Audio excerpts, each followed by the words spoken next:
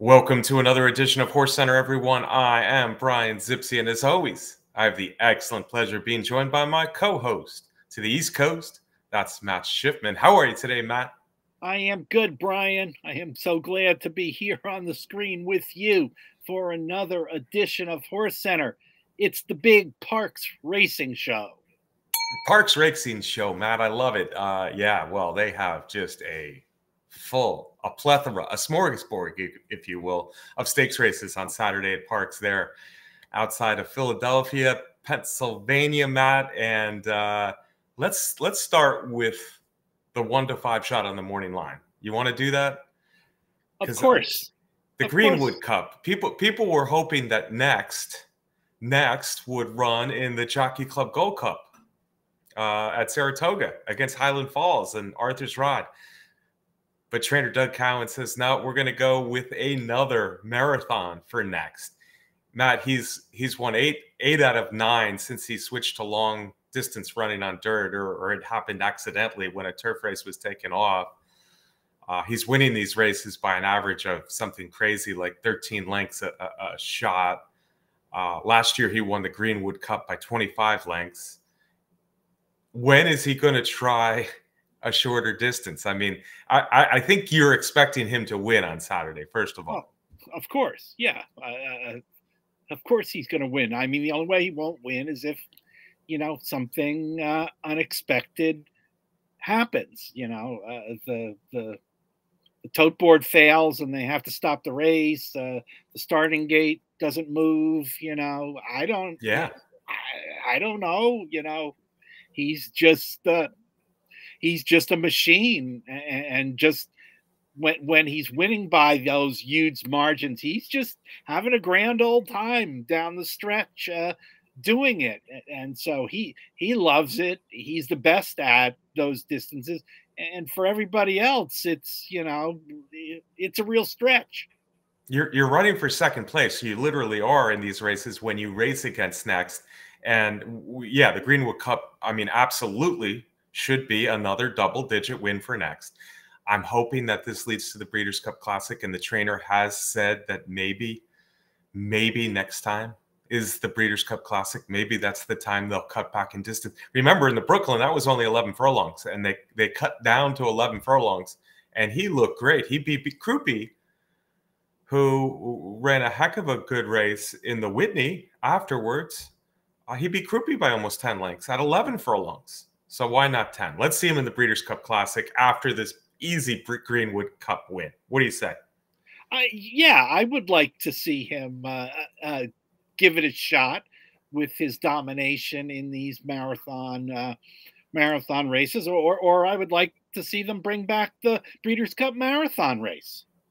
Yeah, but even the Breeders' Cup Marathon race, Matt, is going to be next by 17 lengths. So I think he very well may be our best older horse in the country. I mean, I understand that he likes to lope around near a moderate pace, and then he just doesn't get tired. He just keeps running as fast as he ever has, and that's why he's so dominant in these races. But seeing how he did at 11 furlongs, it might just work at 10 furlongs, and I think he's the best older horse in the country. Without further ado, Matt, let's get the $2 million races that people are waiting to see. I'm going to put up the Cotillion ladies first.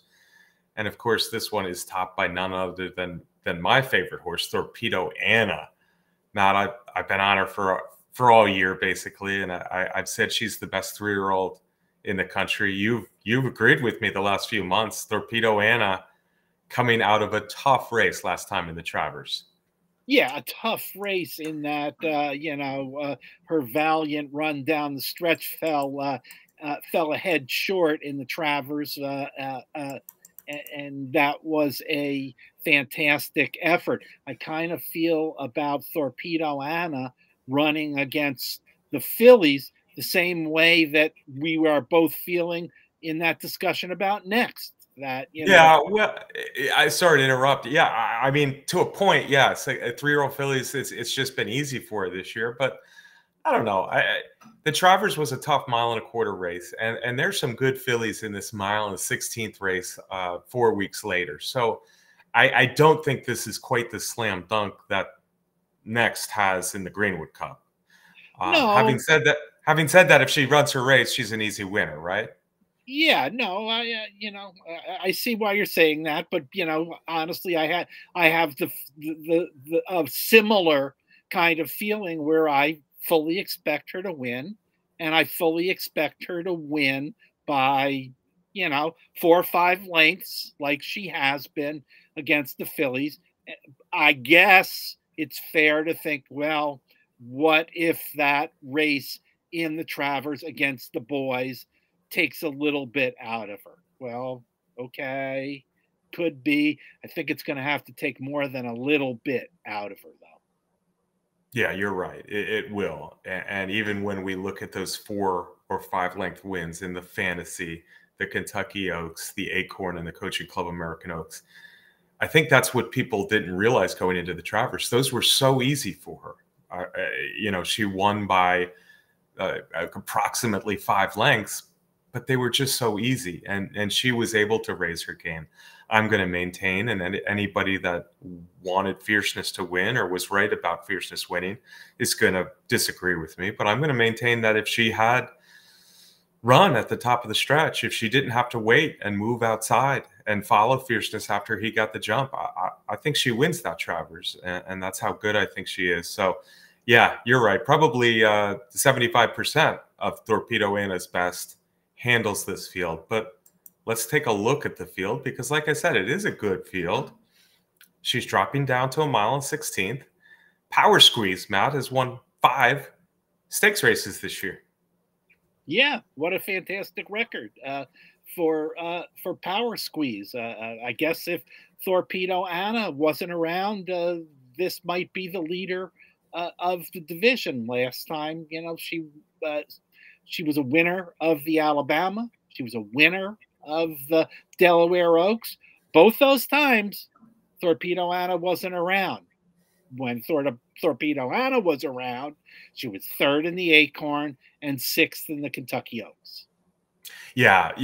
Thorpedo Anna, the 2 races she tried Thorpedo Anna, she was beaten by a combined by more than 23 lengths. So it's a stretch for Power Squeeze to expect to beat her here. She's going to be coming from well back. There is some speed in the race. 2 tough wins. Delaware Oaks was a nose. The Alabama was ahead. She had to battle, and she showed some class in doing it. But once again, what's going to happen against Thorpedo Anna? Number 2 is Scalable, Matt, and Scalable is getting better for trainer Todd Pletcher as the daughter of Speightstown. The gray filly has only won 3 of 9 lifetime, but she's won 2 in a row, and last time it was graded stakes at Monmouth Park. Yeah, 2 in a row. Nice allowance win at Churchill Downs, and then the Monmouth Oaks. But again, now she's going to be facing Thorpedo Anna for the first time in her career. Yeah, I guess we could say, well, now she's facing Thorpedo Anna. Maybe not for the first time, but we can say that about all the other fillies. Thorpedo Anna is Thorpedo Anna.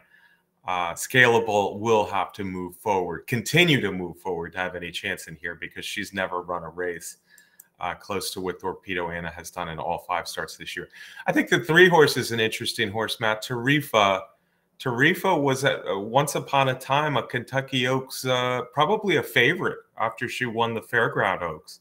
That was her 3rd win in a row, the daughter of Bernardini, trained by Brad Cox. She caught a sloppy track in the Kentucky Oaks, and maybe we can give her a little bit of a pass there when Thorpedo Anna beat her by 18 lengths. Okay, just because it was a sloppy track. Okay, maybe we can give her a pass for that. Most recently, she was 2nd at Ellis Park in the Audubon Oaks. It's the same story here. These are a lot of nice fillies in this race with graded stakes wins. But hey, let's face it, $200,000 or so for finishing 2nd, not so bad. Yeah, and maybe we are going to sound like a broken record. Number 4 is Everland. Everland is cross-entered in a stakes race at Churchill Downs the same day. Everland might be better off, the daughter of Arrogate, running in that stakes at Churchill Downs because I think she would be probably the biggest long shot in this race. She is a stakes winner. at Turfway Park early this year, but recent races, including a near miss third, maybe she had some trouble in that allowance race at Ellis Park, but it looks a little bit light for what she'll see here. Yeah, I think so. Number 5 is a very interesting horse. Sidamara might be the 3-year-old filly, at least 2 turns, with the most potential after Thorpedo Anna. And that's, Power Squeeze has won 5 stakes. So what am I saying? But this Judgment filly looks like she's getting better with every start. She hasn't been worse than second in 4 career starts. 2 nice wins in Kentucky in her second and third race. And then last time she gave everything that Power Squeeze wanted in the Delaware Oaks. If she steps forward, maybe she's the second best horse in this race. Yeah, maybe. And that's something different, at least, that we could say about this one, as opposed to the other horses that we've been mentioning that, have, I think, shown their best in various races and have gotten nice victories when they run their best. That's right. Yeah, Sidamara might be moving forward to be maybe she can beat Power Squeeze this time, and maybe is the horse to beat for second. The next horse, of course, on the post position list, Matt, is none other than Thorpedo Anna, Grade 2 Fantasy, Grade 1 Kentucky Oaks, Acorn, and Coaching Club American Oaks, 2 Grade 1s at Saratoga. The big race last time, I'm gushing. I think she's the best 3-year-old filly I've seen in years. I hope I'm not jinxing her here. Let's look at the pace projector, because they say she will be one of the ones following the speed. Do you see an issue with a good pace and her pretty close to the pace? Brian, I don't think you're jinxing Thorpedo Anna here, because you've been saying the same thing about her in all of those big wins that we have seen. Look, my feeling is that she can sit wherever she wants to in the early stages of this race, and that's exactly what Brian Hernandez will do. Yeah, I think you're right, Matt. I think I'm looking for reasons why the favorite could be beaten in a good field here in the Grade 1 Cotillion, $1 million, race 12 on Saturday. Yeah, she's tactical, and she has a button that most horses just don't have. The horses that will be out there with her or ahead of her early are to her outside. They include the 7 Gunsong and the 8 Mystic Lake. Let's talk about Gunsong first, Matt. Gunsong is one of those fillies, I think, or one of those horses, I think, where she's a nice filly, and she gets the job done in a lot of races. She's won 4 out of 9, has the daughter of Gun Runner for trainer Mark Hennig. She's won the Black Eyed Susan. She won the local prep, the Catherine Sophia. But on the other hand, when she faces better fillies, we saw it in the Acorn, we saw it to an extent in the Gulfstream Park Oaks, she just seems to fall a little short. Yep, I think so. But again, like we've said, this is a nice horse who has gotten a really nice victory on her best when she, particularly when she won that Black Eyed Susan, and has already shown that she likes the Parx racing surface with that prep win. Yeah, it was a nice win in the Catherine Sophia. She didn't beat, of course, a lot of what you'll see here. Maybe, I said Sidamara is probably the most interesting horse in the race outside of Thorpedo Anna. Maybe Mystic Lake is the most dangerous horse outside of Thorpedo Anna. I say that because of her speed.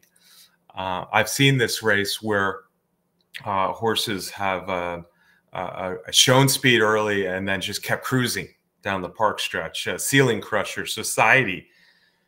Could Mystic Lake get out there and just be really hard to catch? Well, and I'll add to what you said, Brian, that because Mystic Lake is trained by Safi Joseph Jr. And let's face it, Safi has been known to pull some upsets. So I guess that could be a reason to say, who knows what Mystic Lake might do. She won the Charlestown Oaks last time. If you go back to Preakness weekend. She won the Ms. Preakness Stakes. So Saffie Joseph, I'm pretty sure I remember him pulling a big upset on this day at Parx about 5 years ago.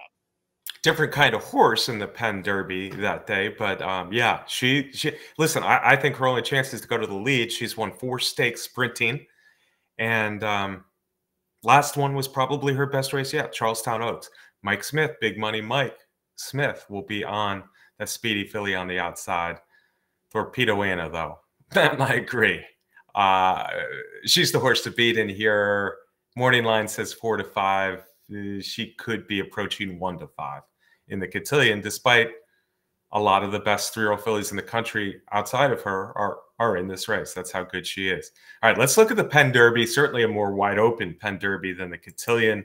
And we got a nice sized field here, Matt. We got a field of 11. I think we can make a point for a lot of these horses, but I do think that Dragoon Guard is going to be a pretty clear favorite, despite me saying this is a little bit wide open.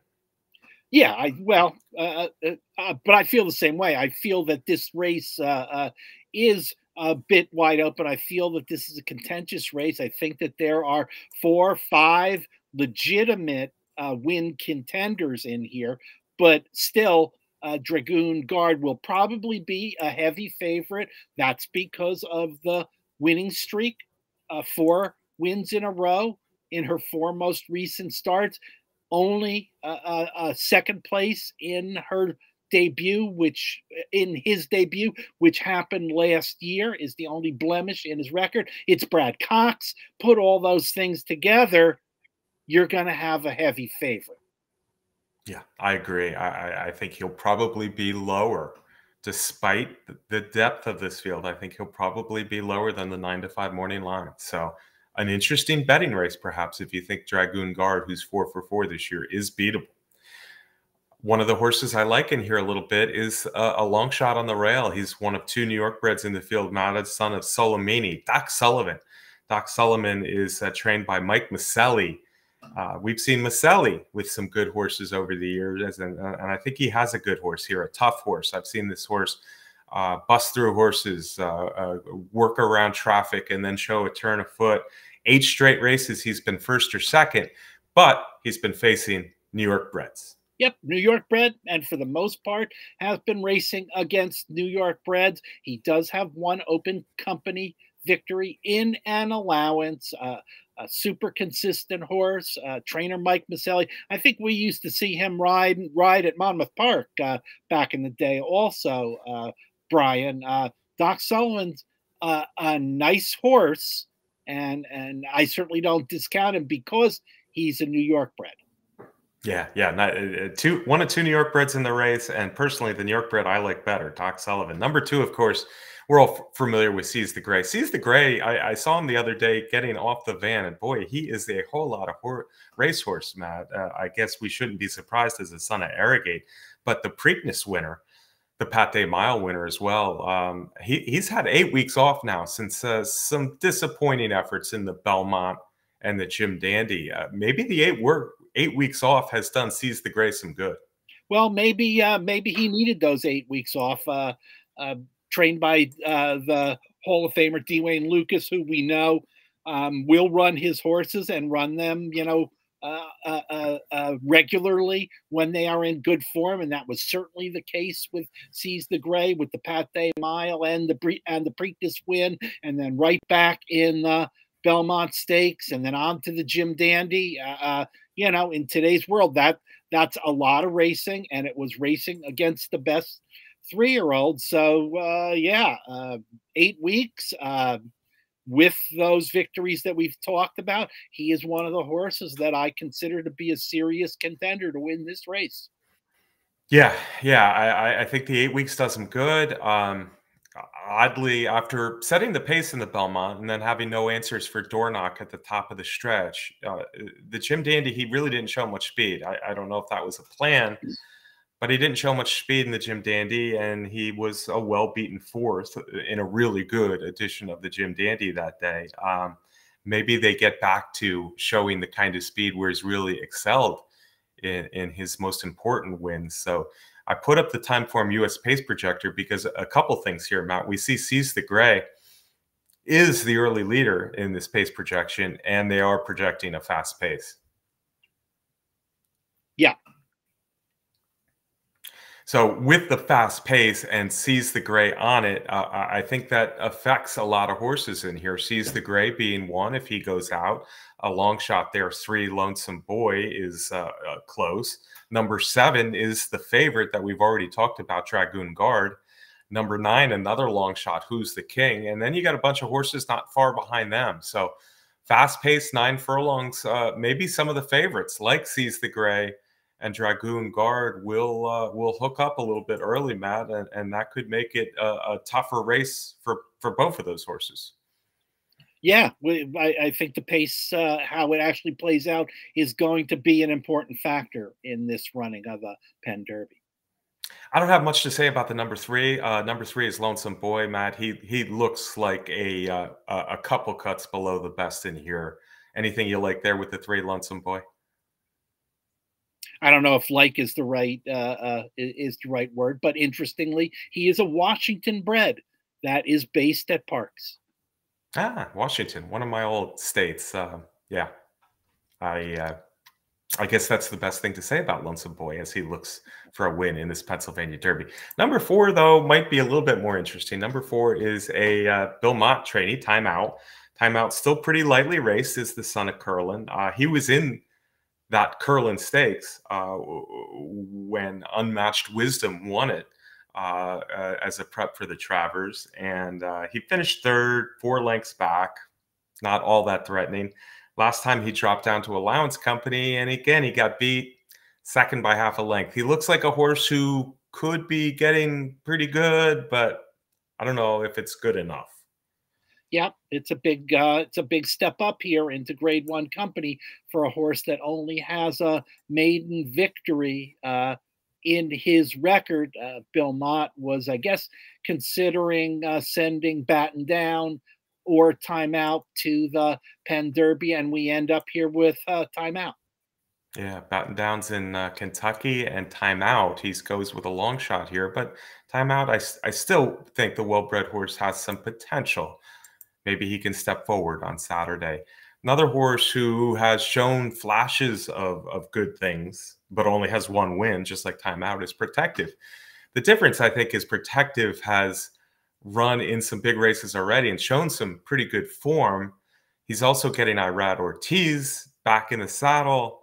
Rapoli, Pletcher. I have a feeling Protective is going to take some money here, Matt, even though he's coming off finally breaking his maiden last time.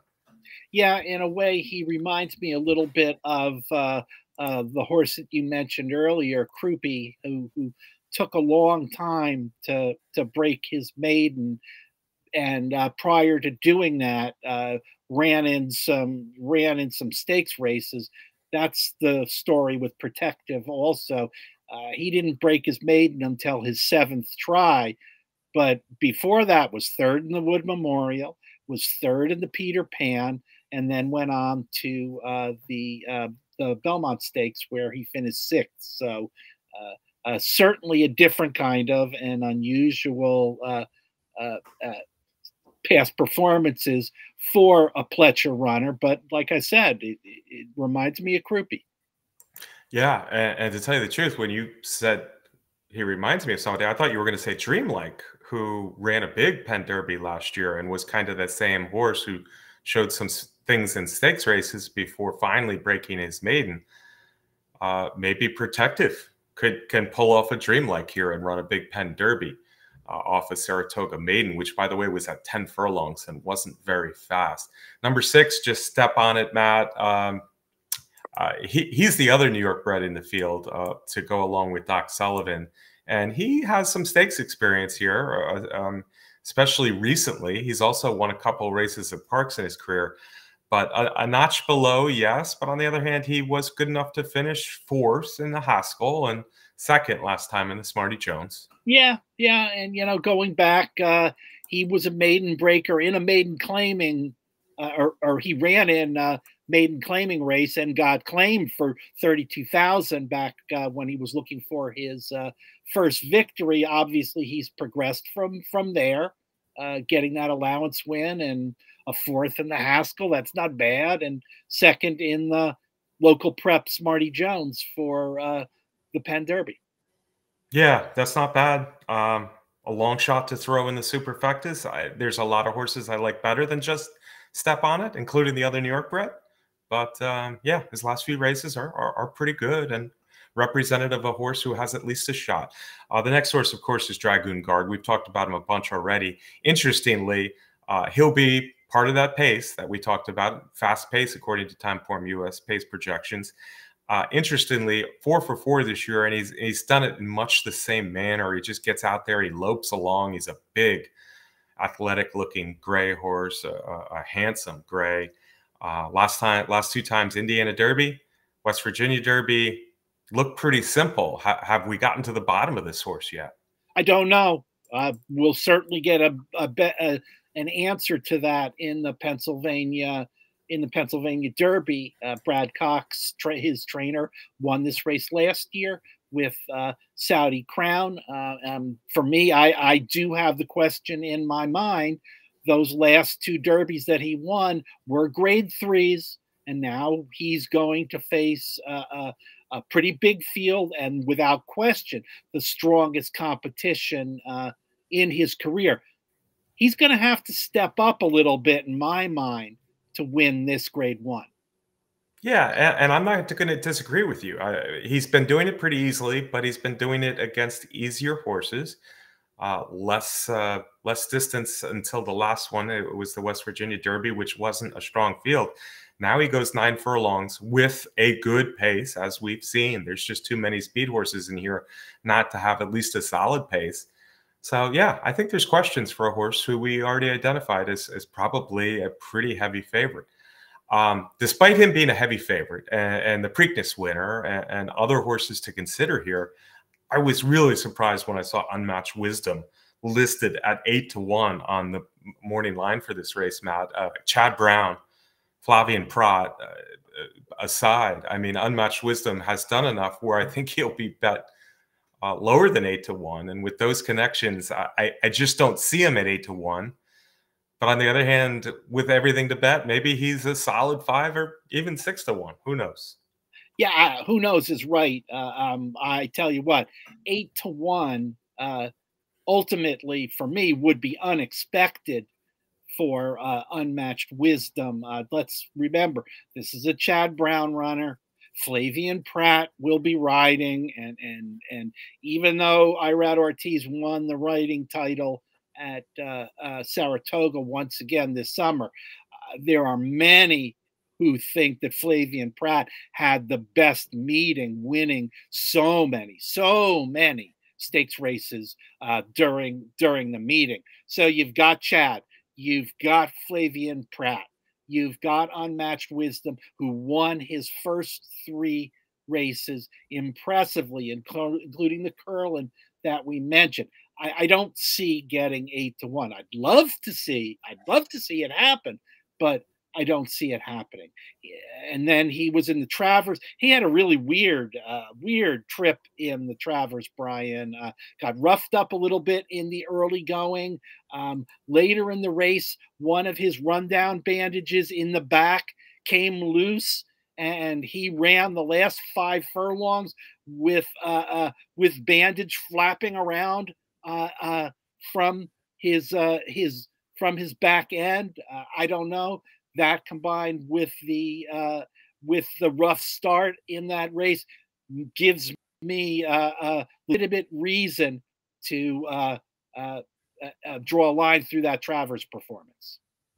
Yeah. The Travers is a wonky kind of race for Unmatched Wisdom. You don't know how much the class of Fierceness and Thorpedo Anna and Sierra Leone and Dornoch just were too much for him, but also the trouble that he had. And unusual to see a bandage come loose during the race, but he was bothered at the beginning as well.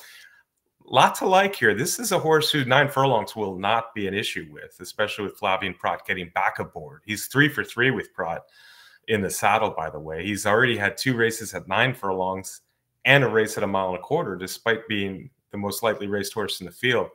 I think you could partially draw a line through that Travers, and maybe that line is underscored by the fact that the Travers was the best race of the year. So he's got enough tactical speed to stay in it, but I think he can pass horses, as we saw in his first couple of races. So really a lot to like for Unmatched Wisdom, especially that wild morning line of 8-1. Who's the King looks like a long shot. My question for you with Who's the King, Matt, is Mike Smith is riding this horse? Well, I'm sure Mike Smith has plenty of mounts in all those 11 stakes races. So, you know, he's got to get a mount up in the Pennsylvania Derby for sure. This horse was claimed earlier in his career for $35,000 from a maiden claimer and did break his maiden in a maiden claimer. I mentioned this earlier. Who's the King is trained by Safi Joseph, who did win the Pennsylvania Derby in 2019 with Math Wizard at over 30-1. Yeah, well, good luck to this one. I don't think they're going to do it again. I don't like Who's the King in the Pennsylvania Derby. I don't really like Uncle Heavy either. The winner of the Withers has been well beaten in the Wood Memorial and the Preakness and the Ohio Derby. Last time he was closer, but he was third behind Gould's Gold and just step on it in the Smarty Jones. I think he's just a cut below, although Butch Reed is a trainer I generally really like. Yeah, I do too. This Pennsylvania bred early in his career, won some races at Parx in Pennsylvania bred races. He kind of burst on the scene in the Withers early on the Kentucky Derby trail with a nice victory there. But since then has, I think, disappointed Butch Reed a little bit.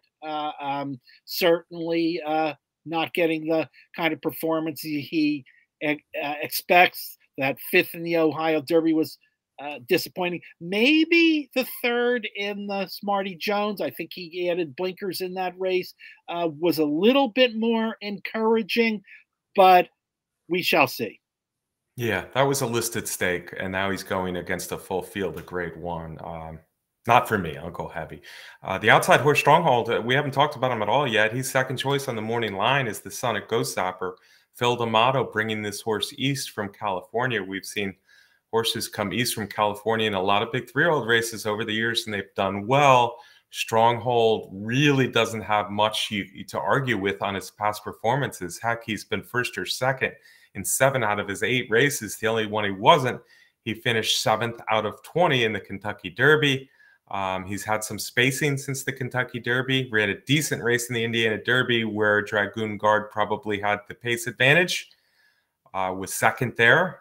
Now he's had another more than 2 months off since then, and certainly is a dangerous horse coming out of the far outside post. Yeah, I think so, Brian. And that 7th in the Kentucky Derby was a good 7th. He was right up there pressing the leaders in the early going and then got pushed out really, really wide coming into the stretch, leading to the 7th place finish in the Run for the Roses. So, yeah, I mean, 2 wins on the Derby Trail in the Santa Anita Derby and the Sunland Derby. This is a horse I know that you and I liked early move heading up to the Kentucky Derby. Yeah, nice horse. I don't know that he's ever beaten really good horses in his wins or even his second in the Indiana Derby, but certainly a nice horse. He'll have the Italian rider Antonio Freso in the saddle here, like Unmatched Wisdom. He can pass horses, and if that time form US pace projector comes true, we will see a pretty fast pace here in the 9 furlong Pennsylvania Derby. All right, Matt, without further ado, let's get to our top picks and also suggested wagers for these big races. I'll let you go first. Let's go with the boys first this time. Okay. In the Pennsylvania Derby, I just am not going to be able to go with short odds on Dragoon Guard, as we talked about. I think he is going to have to do better than those grade 3 victories that are showing up most recently. I am going to take a shot with, and I don't know if taking a shot is the right word. I'm going to go with Unmatched Wisdom, who's got plenty of credentials in those 3 wins to start his career and excuses in the Travers. I don't think he's going to be 8-1, but I'm hoping he'll be 5 or 6-1. Yeah, I like that pick, Matt. I think Unmatched Wisdom has a real shot in here, and I too want to take a shot against Dragoon Guard at, I don't know, 7-5 or something in this tough field. I can't throw out Seize the Gray, certainly can't throw out Stronghold, but I'm on a long shot here. I think none of the favorites I think are world beaters, are outstanding horses. They're good horses, and I think Doc Sullivan is a good horse. I think he'll be double digits on Saturday, and I think he's running good races, probably sneaky good if you just read the past performances. So I'm going to try the New York bred Doc Sullivan with some others in here, but he'll be my top pick. The Cotillion, Matt, I think Thorpedo Anna is going to probably win. Thorpedo Anna for me also. Yeah. Well, we're not going against the odds. We're trying to pick against the favorite in the Cotillion. It's probably a race I won't even bet unless it's multi-race wagers, but she's the one to beat there. How about suggested wagers, Matt? You want to go first for us? Sure, no problem, Brian. They're short and sweet in here. Nothing complicated. I'm going to start out with a daily double between the Cotillion, which is race 12, and the Penn Derby Cold daily double, Brian. Thorpedo Anna with Unmatched Wisdom. Bet it for whatever amount you're comfortable with.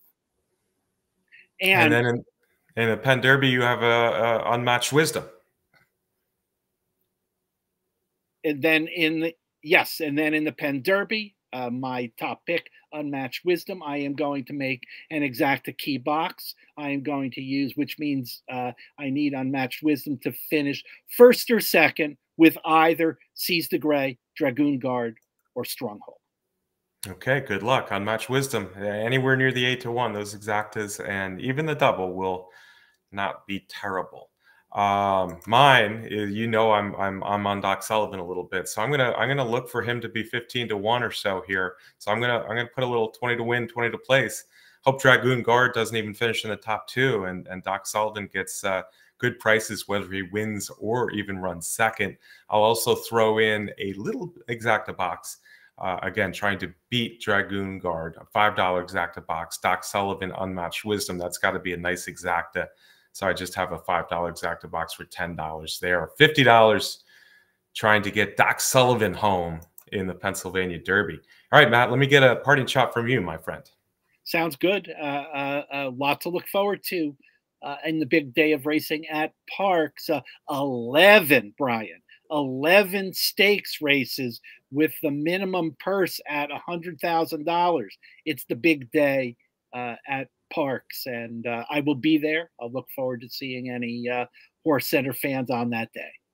Excellent, Matt. We want to thank everybody for watching. As always, if you haven't yet hit that YouTube subscribe button for Horse Racing Nation, please do it now. Turn on the notifications, leave Matt a thumbs up and I a comment. We sure do appreciate it. Also, special thanks to Candace Curtis for the race graphics that we use each week, and Timeform US for the pace projections we use each week, and to Derby Wars as well, our sponsor, the best contest site out there. Until next week, Matt, enjoy the weekend at Parx, the Saturday at Parx. Go Thorpedo Anna, and I want to wish everyone good luck and a good weekend. We'll see you right back here on HorseCenter next week.